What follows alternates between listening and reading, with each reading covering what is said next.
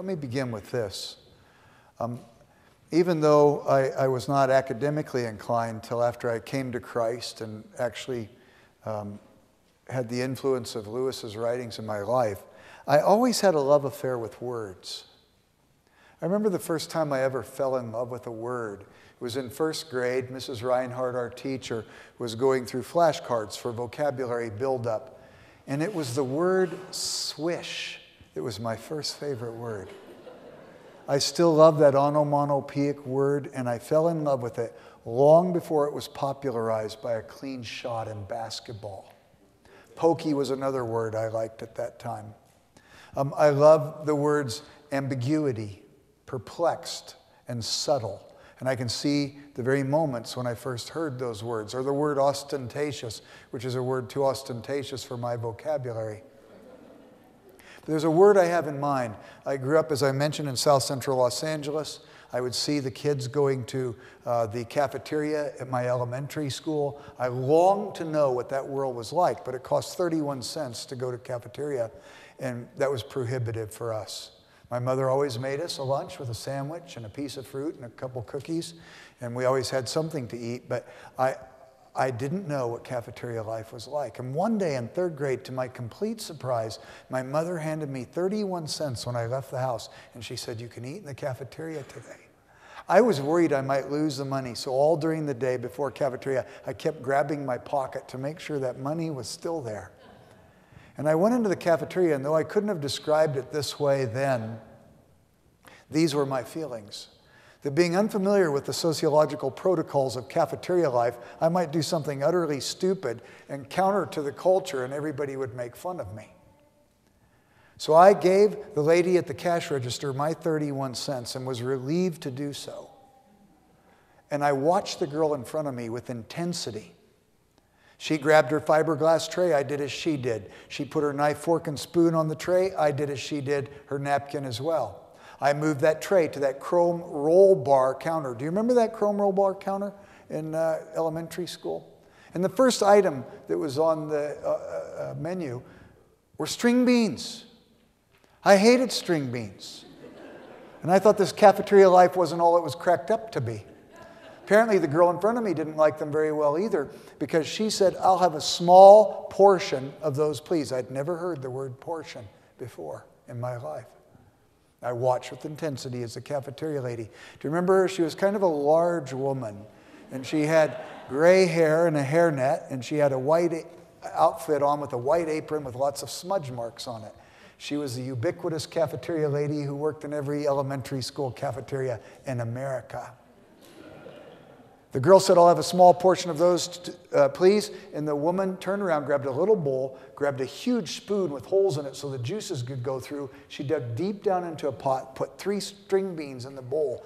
And I said to the cafeteria lady, "I'll have a small portion of those too, please." And she did the same thing for me. I went on down the line, and I put different things on my tray. And when I got to the end, remember that's where the desserts were, I saw the most economically cut pieces of chocolate cake I'd ever seen in my world. And I wondered if that word had other applications. So I said to the cafeteria lady, "I'll have a large portion of that, please." And she cut me the biggest piece of chocolate cake I'd ever seen in my life. And I thought to myself, that is a good word. The psalmist says, "Whom have I in heaven but thee? And besides thee I desire nothing on earth. My heart and my flesh may fail, but God is the strength of my heart and my portion forever." I don't want a bigger portion of C.S. Lewis. I want a bigger portion of God. But the one thing that will cause me to have a diminished portion of God is if I have a swollen portion of myself. In the letters, one of the most dominant themes running through the Screwtape Letters are Screwtape trying to woo his patient through wormwood into this swollen sense of self and to pride. And I want us then to unpackage this. There's 31 letters that comprise C.S. Lewis's Screwtape Letters. Of these, each letter contains approximately 1 to 3 themes. Some of these themes, such as pride, the rationalization of evil, we already called it acrasia in one of the earlier lectures, And the temptations of the flesh occur with great frequency, and those are the three themes I want to unpackage. And it's due to the frequency of these themes that I'll devote these next lectures to these topics. The first of these topics, as I mentioned, is pride, a swollen sense of self, which makes me less and less dependent upon God and have a diminished view of Him. Pride basically is man trying to play God of his own life. Every definition of sin in the Bible has this as the dominant concept embedded in what it means to sin. In Romans 3:23 it says, "For all have sinned and fall short of the glory of God." The Greek word for sin, hamartia, from which the theological doctrine of sin, hamartiology, comes, was an archer's term. If the archer took an arrow from his quiver, knocked the arrow in the bow, and shot it at the target, if the arrow fell short of the mark, it was called a hamartia. For all have sinned and fallen short of what mark? The glory of God. We've assumed a position we were unqualified for. And that's basically what sin is. The sins are a resulting consequence of our mismanagement of our own lives once we've abandoned God's right to rule and reign over them. God knows that we are having a diminished experience as human beings if we are estranged from Him. He seeks to woo us back. Screwtape wants us to be as estranged as possible forever if he would have his way. In 1 John 3:4, it says that sin is lawlessness. Sin is not antinomian, against the law. Sin in that passage in the Greek is anamos. It's without law. It is anarchistic, deriving its own standards from itself. It plays God and spins its own morality out from itself like a spider spinning its web. In Genesis, as Satan tempts Eve, he appeals to her by telling her that eating the fruit will allow her to be like God in Genesis 3:5. Similarly, pride, as Lewis defined it in Mere Christianity, is self-conceit. It's the opposite of humility. It is the essential vice, Lewis says, leading to every other vice. It is the complete anti-God state of mind. Now, how we get to pride, we'll look at in the last lecture that we have, as we look at the antidote to Screwtape's advice. I think pride is at the end of a process. It's not the beginning of the process, but we'll talk more about that later. It is essential vice leading to every other vice. It is the complete anti-God state of mind. Lewis concludes his chapter on pride with these words: if anyone would like to acquire humility, I think, tell him the first step. The first step is to realize that one is proud. And we'll encounter that realization in the mirror of Screwtape Letters as Lewis holds it up to us. He says it's a biggish step too. At least nothing whatever can be done before it. If you think you are not conceited, it means you're very conceited indeed. And this hints at Screwtape's strategy to keep a person proud and not to allow the slightest hint of real humility to begin to emerge. Let us look through the letters listed and let us see if we can find various nuances and subtleties of pride as Lewis discusses them. Pride, as we've already noted, in Screwtape's desire, the hellish experience, is to deny reality and put self in God's place. After that, everything is a projection or a deployment of what we've already described as the transforming imagination. So Screwtape seeks to take good things and corrupt them with pride, even humility, even prayer, even the church. Lewis allows Screwtape to write this to Wormwood: your patient has become humble, in letter number 14. Have you drawn his attention to the fact?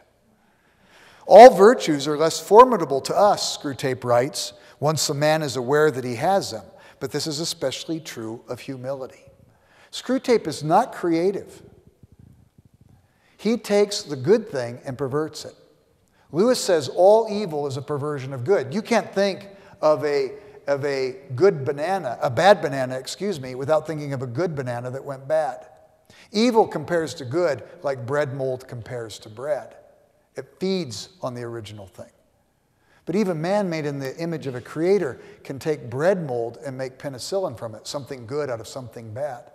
And so too, God could take the worst of evil events, as he demonstrated at Calvary, and make of it divine penicillin and the ultimate healing medicine for the worst ailment of all, our sin and our pride.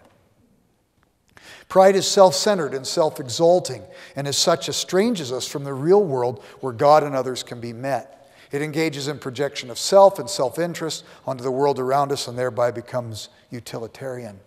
Pride results in attempts to actually alter reality, and this is seen in Screwtape's advice relative to humility. Screwtape says again in letter 14, conceal from the patient the true end of humility. He doesn't want him to see that humility leads to God. Instead, he says, let him think of it not as self-forgetfulness, but as a certain kind of opinion, namely a low opinion of himself, of his own talents and characters. In other words, false humility is dishonest. It's dishonest about others and it's dishonest about ourselves. Make him value an opinion for some other quality than truth, thus introducing an element of dishonesty and make-believe into the heart of what otherwise threatens to become a virtue. And since what they are trying to believe may in some cases be manifest nonsense, they cannot succeed in believing it, and we have a chance of keeping their minds endlessly revolving on themselves in an effort to achieve the impossible. I remember once being at a church potluck, and this woman started talking about this one dessert that was on the table. She says, that is the best banana cream pie I've ever tasted. It is so wonderful. And she went on and on about it. And somebody said, oh, do you know who made it? And the woman said, I did. It was good pie. To acknowledge the truth was an act of humility. It wasn't arrogant. I tasted it. It really was good pie. Humility is not running yourself down. Humility is a synonym for honesty. Humility is the willingness to adjust the scoliosis of our thinking to the plumb line of reality. And if reality says this is good, we acknowledge it. And it may even be some good that we, by the grace of God, were able to do.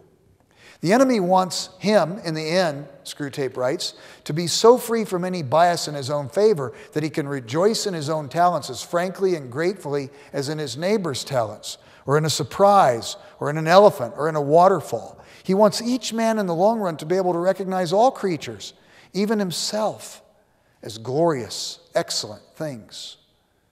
True humility cultivates eyes that see God's purposes unfold in his creation, how each is made, how each has uniqueness in order to serve God and others. But each of us is intolerant of pride when we see it in others, of course. But a false humility is manifest in our blindness to pride in our own lives every time it raises its ugly head. There's a famous story of Muhammad Ali, arguably the greatest fighter in American history.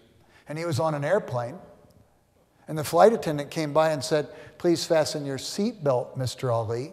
And he said, Superman don't need no seatbelt. And she said, no, and Superman don't need no airplane either. Please fasten your seatbelt, Mr. Ali. T.E. Lawrence, better known as Lawrence of Arabia, was one of the great academics at Oxford University. He was a fellow at All Souls. They have no undergraduate students there. It's just researchers. He was steeped in his understanding of classical languages, Middle Eastern languages, as well as the European languages. He became a soldier in World War I, and you know the story about Lawrence. After the war was over, he sought anonymity, and so he took a pseudonym and became a mere RAF airman. He could have gone back to Oxford University. He had a position waiting for him, but he just tried to get away from it all. He was a friend of Thomas Hardy and Mrs. Hardy, and Mrs. Hardy had invited him over for tea one time, and the mayoress of Dorchester happened to be there as Lawrence pulled up on his motorcycle in his mere airman's uniform. The mayoress of Dorchester was of upper-class sentiments, and she looks at T.E. Lawrence, and she says in French to Mrs. Hardy, I find it offensive to take tea with a mere airman. There was an awkward pause. And then Lawrence said in flawless French to the mayoress of Dorchester, it appears Mrs. Hardy doesn't speak French. May I translate for you? All of us find pride offensive whenever we encounter it. But often we miss it completely in ourselves. And at no time has Screwtape got his hooks in us better than when that occurs. Because we start operating by a double standard. And some blindness sets in. There was a famous Milgram experiment at Yale University. The Nazi war trials were occurring. And many of the Nazi officers said we were just doing what our officers commanded us to do, and the Western world was incensed by this excuse. And Milgram wondered, how would people do under particular pressure? So in this particular experiment, he had people who would be paid a fee to come in and work, and they would run a switchboard. There would be a man who would be in charge of the experiment. On the other side of a curtain, there would be somebody asking questions of another person. Simple questions. Who was the first president of the United States? Something like this. If they said Thomas Jefferson, the person running the experiment would say, give him a 1. There was a board that had numbers 1 through 10. 1, he would flip the 1 switch, and this person on the other side of the screen would exhibit the displeasure and the pain by a mild cry. Ow! The switchboard that the person who was being paid to do this, the volunteer, so to speak, went from mild discomfort to fatal. As the questions became more complex and the person would answer them, the instructor would say, give him a 7. And you would hear the excruciating pain of the person on the other side. Sometimes the person running the switchboard would say, it's painful for him. I don't know if I should do this. He'd say, just do it. It's okay. I'll assume full responsibility. The person who was being experimented on was the person at the switchboard. They were actors on the other side of the screen. And they wanted to see how far a person would be willing to go.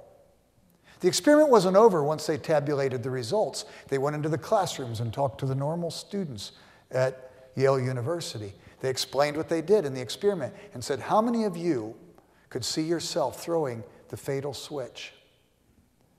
99% of the students said they would never do it.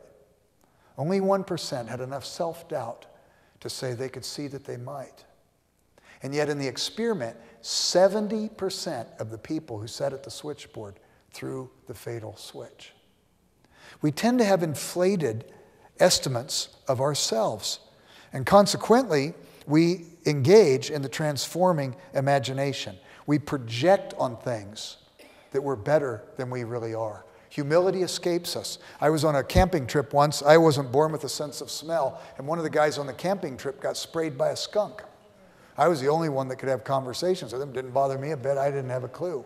But it wasn't long before that friend of mine, Mark, became acclimated to the smell. And Screwtape likes us to be acclimated to the smell of pride as it exhibits itself in our lives. Screwtape also advises in letter 17, keep your man in the condition of false spirituality. In this regard, pride becomes a religious condition, albeit a very unsavory one. In letter 4, pride transforms prayer into idolatry.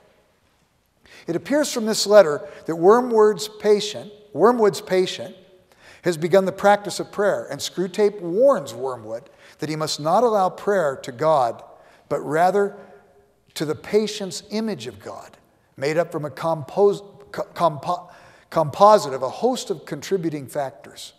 Whatever the case may be, the image is wrong and projective. In essence, Screwtape advises Wormwood to have his patient pray to the God of his own making. This, of course, makes the patient a god of his own God, and thus a worshiper of a God of his own making. And here pride is cultivated even in the midst of what first appears to be a spiritual discipline, when in fact the discipline only reinforces the bad activity.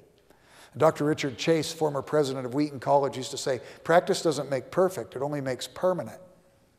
In essence, Screwtape is advising Wormwood to tempt his patient to idolatry, to embrace a deity destined to calcify, become brittle and break. This runs against the grain of Lewis, who would often write, I want God, not my idea of God. I want my neighbor, not my idea of my neighbor. I want my spouse, not my idea of my spouse. I want myself, not my idea of myself. One could easily play this out further by imagining that the subtle act of creating one's own God can also provide ample reasons for being disappointed at that God and then projecting the disappointment on the Christian God. I wonder if sometimes some of the rejection that people have, even some of the new atheism, if some of that rejection is a rejection of a God they made in their own image. We would say in an informal fallacy, it's a straw man argument. Screwtape says the best thing when your patient has begun to pray, the best thing, where it is possible, is to keep the patient from serious intention of praying altogether. He says, it's funny how mortals always picture us as putting things into their minds. In reality, our best work is done by keeping things out. The next word of advice in this letter, 4, is Screwtape says, misdirect his attention if you can't keep him from praying.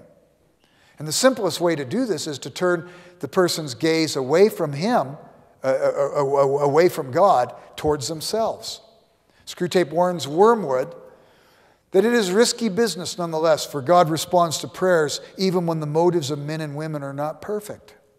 This is really a great thing. I am under the impression that we're all pea brains.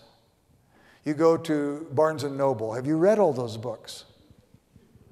We're making judgments all the time, and we know so little. You go to the Bodleian Library at Oxford University, there's about 135 miles of shelf space of books at that library. You fill out a reader's ticket, and you turn it in, and they pride themselves that in 24 hours they could have the book for you to read. Who's read all those books? But we're making judgments all the time. We just don't know very much. And when we think we do, Screwtape has his way with us. We can know some things. A tree doesn't have to give up its interior rings, C.S. Lewis says, if it adds more rings. But if it's not adding more rings, it's dead. We need to have a robust understanding of things, but we also recognize in that process that we don't know very much. Our moral lives are not perfect. We don't have it all together. Have you ever had a perfectly pure motive for anything you've ever done? If you think you have, we're going to have a prayer meeting up here for you afterwards. Nobody is very life-skilled. Nobody's ever ready to get married. Nobody's ever ready to have children. If we waited till we were, the whole universe would end this generation. We operate at a level of awkwardness. A toddler learning to walk falls down and gets bruised. A 6-year-old taking the training wheel off the bicycle ends up getting abrasions to match those bruises. And an adolescent picking up a skateboard and learning how to skateboard, learning how to ollie, or how to use the half pipe will sprain an ankle or break a wrist. All of us at some level are awkward.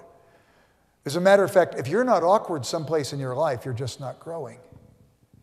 We can't wait till we have it all together before we engage in these things, our motives being perfect, our skills being perfect, and so on. Misdirect their attention that they have to have it all together before they do things. Finally, Screwtape advises Wormwood to have his patient pray to images in his mind as if these were God.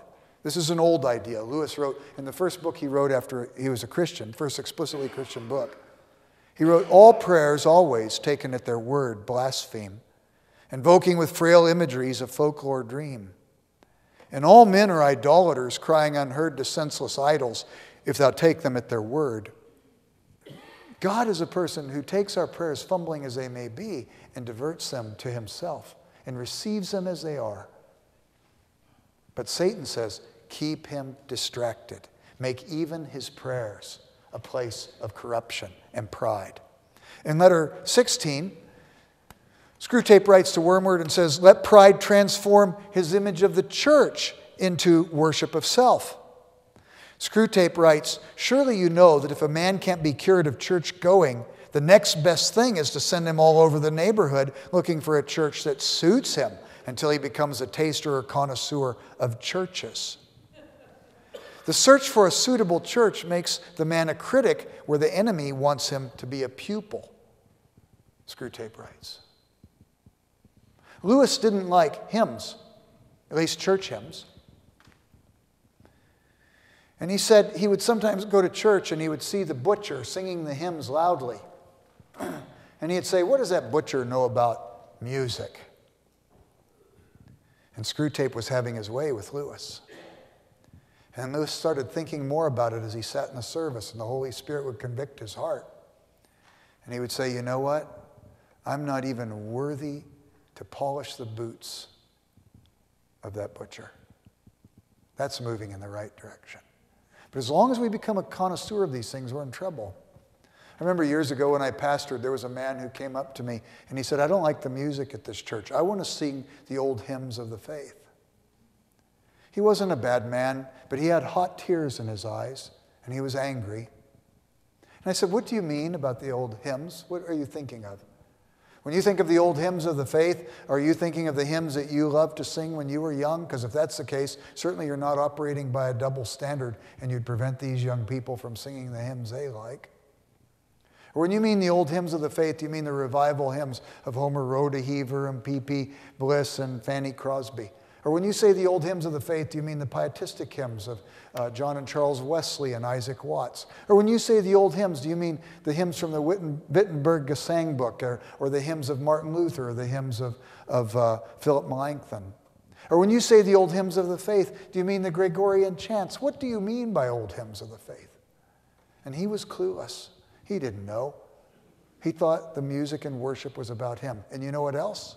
I was way too hard on that man. Way too hard on that man. And all of us at that point are right where Screwtape wants Wormwood to get us. And we can even make our going to church a place where we miss out on what God wants to do in us and through us at that place.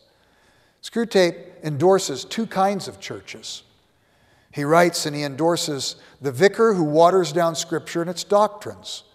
This type of church is amorphic and leaves the attendee free to make his religion into anything he wants it to be. But there could also be the vicar who uses Scripture through which to breathe his own opinions. And of course, this type of church makes the word of its pastors and parishioners equal to the word of God. In the Screwtape Letters, Lewis warns there's two kinds of evil people. The worst of evil people, he says, are religious evil people. And the quicker he says, I'm willing to die for my faith, maybe the quicker I'd be willing to kill for my faith. We've all seen that kind of religious zeal before. But also there's the possibility, second kind, is the person who paints the thus saith the Lord across their own words or opinions. And that's the person who's in the predicament that Ezekiel the prophet writes about when he says the false prophets say, thus saith the Lord, when the Lord hath not said. Or as a friend of mine said, they say of their own opinions, my way is Yahweh. It's very dangerous. Screwtape advises to keep the patient in a party church where he can join a party that rejects others without reason, simply dismissing others because they're not affiliated with the right party. He writes in letter 17, keep your man in a condition of false spirituality. In letter 8, we see the pride that transforms expectations and maintains falsely that spiritual life is always even-keeled. Lewis writes about, has Screwtape write about the fact that men and women go through what he calls the laws of undulation. We have our peaks and our troughs. We have our glorious moments when we're encouraged and we feel like we could fly through life. And we have the troughs when we feel like we're walking, trudging through quicksand. What John of the Cross called the dark night of the soul. But pride directs a man or woman to interpret reality from the perspective of the current peak or the descending trough. And such a perspective makes man the center of his world.